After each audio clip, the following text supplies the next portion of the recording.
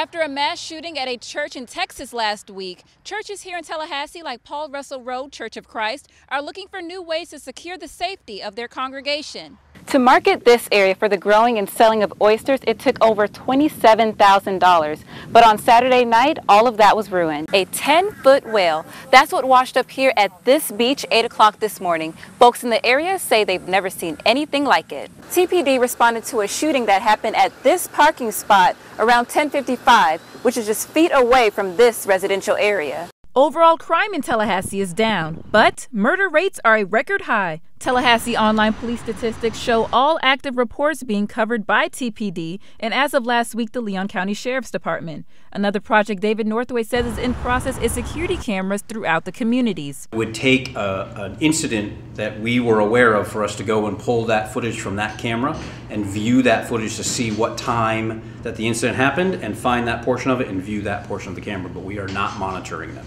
These cameras are on 24 hours and are placed on public street corners. Tallahassee Police Department is using its grant money to fund 6 surveillance cameras in the Bond community. These cameras cost $3,000 a piece and they're positioned strategically in high crime areas like this one where there's heavy drug traffic and prostitution. Floral and Saxon, Osceola and Holton, Gamble and Perry are a few street corners you will see these cameras. It's just so much for one little small neighborhood for you all to generate so many cameras. Cameras placed right in front of businesses. After speaking to multiple owners, no one is saying they were made aware.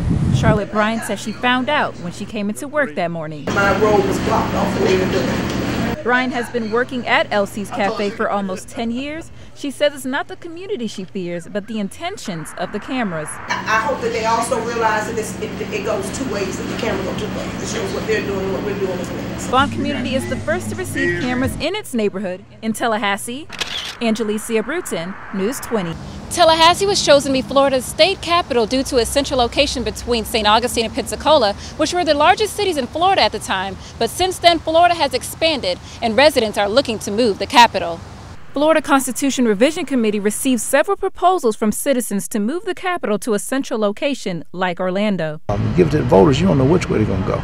Leon County Commissioner Bill Proctor wrote a letter to Mayor Gillum and Commission Chairman John Daly voicing his concerns. The most violent community in the state of Florida for 3 years in a row. And next year, it went on the ballot in November.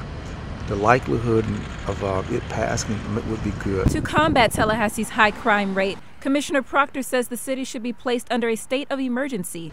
That would open the opportunity for more state resources to directly be applied to this urban core, the central part of Tallahassee, where a lot of these violent things occurred. 9 hearings took place across the state of Florida with over 1,400 proposals. But Carol Wessert says the average number to see on a ballot is no more than 10.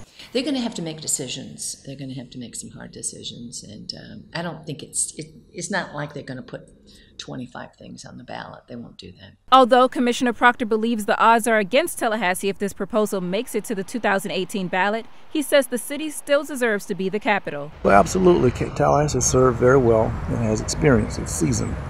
The last day for the commission to submit proposals is tomorrow. In Tallahassee, Angelicia Bruton, News 20.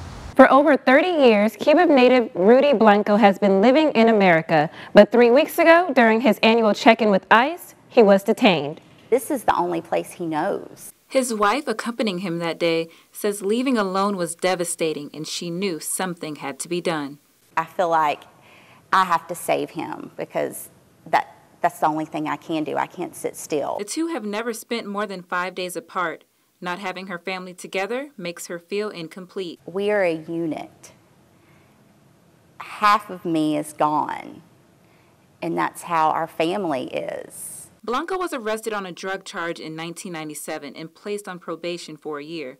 Later, he began seeking American citizenship. He wanted to become an American citizen, like his 2 children and myself. Shelly and Rudy have 2 children together. Their youngest, Noah, says the hardest part is taking over while his dad is away. It was hard, and Dad's always taught me, keep a smile on your face and all that, so I've been staying strong for Mom and them, but it's just been hard the whole time. The family is unsure if Rudy will return to Cuba or if he will be able to come home to his family in Perry. Can he stay here? Or is he going to be in a detention facility indefinitely? We don't know.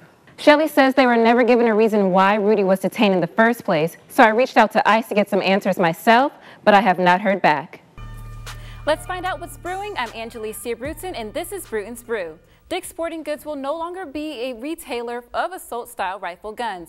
A group of thieves have stolen $5 million in cash from a Brazilian airport. According to authorities, the criminals stormed into Viracopos Airport in Brazil Sunday evening. North Korea is being accused of sending equipment to Syria that could be used to make chemical weapons. The economy of Venezuela has collapsed and its people are starving. The government has left its citizens for dead, and in a fight for survival, Venezuelan pirates have taken matters into their own hands. Cape Town is still without water, and taps will be shut off on June 4th. At least 6 people have died and hundreds were injured in an earthquake that shook Taiwan's east coast. Authorities in Mexico say at least 18 people were injured in a ferry explosion in Playa del Carmen Wednesday. Hundreds of anti-North Korea protesters scuffled with riot police outside the Winter Olympic Stadium in South Korea. Hello, I'm Angelicia Bruton with your Bruton's Brew. Let's get into what's brewing today.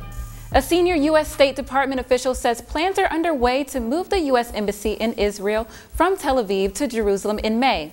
In Syria rebel-held territory, there was another day of intense bombardment despite passage of a United Nations resolution calling for a 30-day ceasefire.